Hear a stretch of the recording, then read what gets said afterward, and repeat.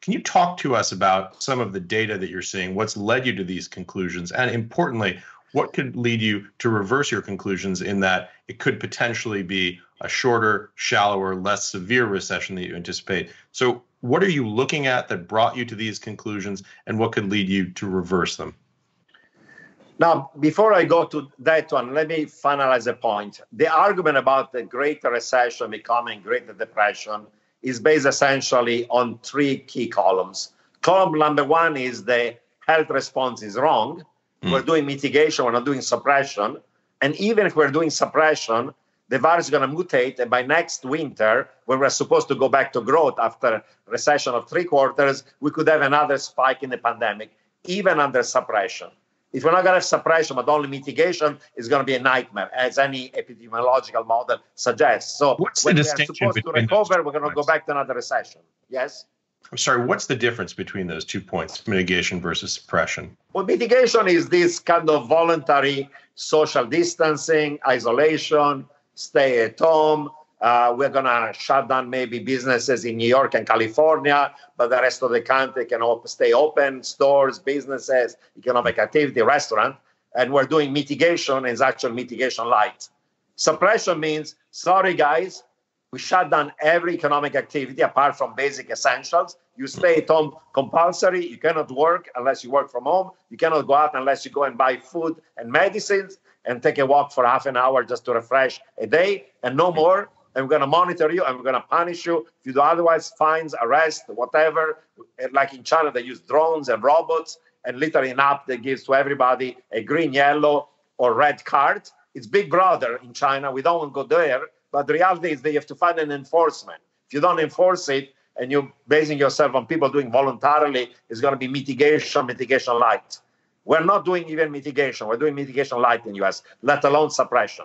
Suppression was what China did for 3 months and what Italy is doing right now. We're not doing it. So in that situation, it's going to go like wildfire this year. And then once we control it and summer comes, the winter is going to come, the virus is going to mutate. We're not going to have a vaccine for 18 months. These antiviral or other therapeutics are in limited supply. We don't even know whether they work. Guaranteed. By next winter, we'll have another spike in the pandemic. That's why people say there'll be a 3-quarter recession, Q1, Q2, Q3, but then by the fall, we're going to start growing again. What if by the fall, we have another round of this pandemic? Then we're going to go into depression. 2, by next year, if we're going in another recession, is continuing, then we'll have to do another 10% of GDP fiscal stimulus and monetize it. And then we end up into the kind of inflationary situation that I warned about that leads you to stagflation. And then you have a nightmare of stagflation. And 3, as I pointed out in a number of pieces recently, there's a wide range of geopolitical risk, literally a global rivalry between US, China, Russia, Iran, and North Korea. And this country are going to try to disrupt the US economy, the US political system. We'll have the first global cyber war in this country this year. And it's going to create geopolitical chaos, politically, even violence after the US election, let alone the risk of a war between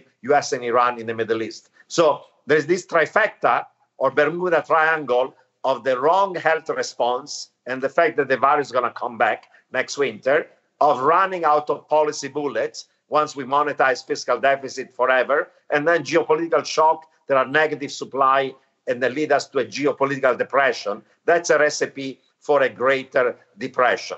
How do you quantify some of those risks, Nouriel, when you talk about things like, for example, cyber warfare or the potential for a hot war in the Gulf?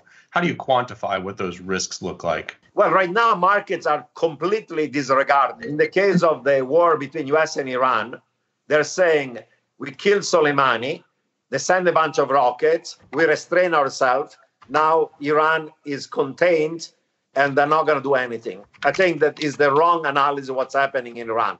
I happen to be a Persian Jew, I understand how the Iranians think, and I tell you, simply, and I could discuss it for hours, if Trump is reelected, the regime in Iran is dead because 4 more years of sanction and other pressure means they collapse. And the regime wants to stay in power. The only one goal they have is to stay in power. That's a paramount.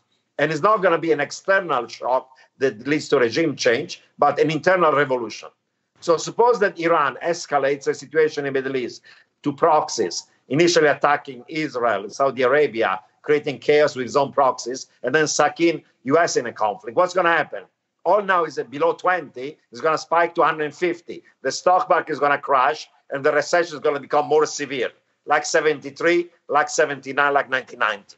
And once that happens, there's not going to be regime change in Iran. Why? Even if we bomb the hell out of Iran in that war with an aerial campaign, the regime stays in power. You need to have 1 million boots on the ground in order to have regime change in Iran. And we're not going to have 1 million people, American soldiers going and invading Iran. It's going to be air campaign. And once you bomb Iran, even half of the country that is against the regime is going to support the regime because they're nationalists. If you attack them, even those who hate Khamenei are going to support him the same way they went and rallied by the millions when we killed Soleimani. So we're not going to have regime change in Iran. The Iran can cause a spike in oil prices, a collapse of the stock market bigger than this one, and a more severe recession. And once that happens, regime change is going to occur not in Iran, but it's going to occur in the United States. Look at the 3 previous geopolitical shocks in the Middle East, 73, 79, and 1990. After these shocks, we had recession, stock market crash, and inflation. Guess what? Carter beat Ford in 76. Reagan beat Carter, and Clinton beat Bush. So 3 times you had a geopolitical shock in the Middle East with an oil price spike, and you had regime change not in Iran. In 2 of those 3 cases, you had regime change in the United States. That's what happened. So if you're going to have that shock, Trump is dead, literally, politically. So the Iranians know it, and even if they're weakened right now, in my view, not now, but by the early summer, they're going to escalate the tension in the Middle East. And mark my word, there'll be a war between US and Iran. It's also a very sobering assessment.